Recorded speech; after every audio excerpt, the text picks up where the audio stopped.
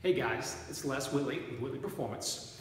Here in continuation of our week of faith for our YouTube videos. Like I mentioned before, we kicked off last week for our 5 Thought Friday. One of the first things we had mentioned in those 5 thoughts was faith. So I decided this whole week, each day, I'm going to do a little short video about faith and what it means to me. We've, in recapping, and check out the YouTube videos that are on the site right now. But day 1 was daily routine and habits. How you begin, how you start, how you finish each and every day in a positive manner. And then number 2, the second day, thoughts, your mantra, the self-talk, the things that go through your head, day and night, that either lead you in a positive direction or take you away from that. Day 3, yesterday, we talked about inspiration, both receiving inspiration and being an inspiration to others. Today, we're taking that whole idea and concept of faith. I'd like to cycle back around to a verse I put up earlier. It's Hebrews 11:1.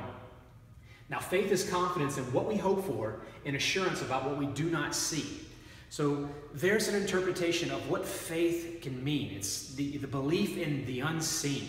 Well, that's great, and it's an awesome start is to begin to think and feel and have faith. But how do you turn that into action? So today is about action. I'd like to read a quick little verse. The culmination of it is what faith in action can actually mean. Faith in deeds. It's from the book of James, the 2nd chapter. This is actually verses 14 through 17. What good is it, my brothers and sisters, if someone claims to have faith but has no deeds? Can such faith save them? Suppose a brother and sister is without clothes and daily food. If one of you says to them, go in peace, keep warm and well fed, but does nothing about their physical needs, what good is it? In the same way, faith by itself is not accompanied, if not accompanied by action, is dead. Meaning, it's great to believe in something, but you have to do something about it. You have to demonstrate your belief, that faith, by your actions. So my challenge, if anything, to myself, to my family, anyone around that's listening to this video, or for you guys out in the world, do something about it. If you believe in something positive, you believe in making changes to help those around you, do something about it. Step up, volunteer.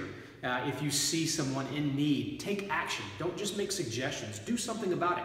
You may feel as though you have nothing to offer, but I can promise you there's someone out there in the world that has less than you do, even though when you feel like you're at your absolute lowest. We're way better off than we think and feel and believe in most cases once we take a look at the world around us. So even though you feel like you might have nothing to offer, take that chance and by faith act on that. Do something good for someone else to elevate them. And it may be something as simple as a hi, how are you, good morning, and acknowledging that person's presence. That may be the difference in life and death in some cases. A smile goes a long way. So start your day with positive thoughts. Let those continue on through the day. Have faith, believe that you're an inspiration and receive inspiration from others. And also take that and put it into action. Do something good for those in, out, and around you, even though when you feel like you can't do something good for yourself. By that simple act alone, you'll receive more back than you would ever imagine.